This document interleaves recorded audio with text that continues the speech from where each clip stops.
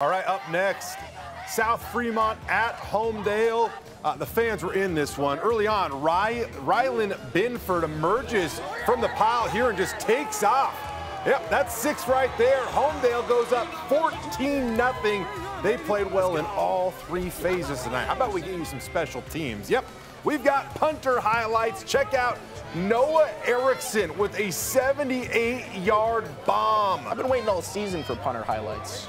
John Mark drove a long ways to deliver these to us tonight. Whew. Yeah, he pinned South Fremont deep all evening. Punters are people too, right?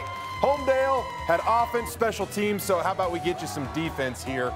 Trenton Fisher with the pick 6, bust out the turnover change. Homedale's moving on. They crush South Fremont 42-13, the final.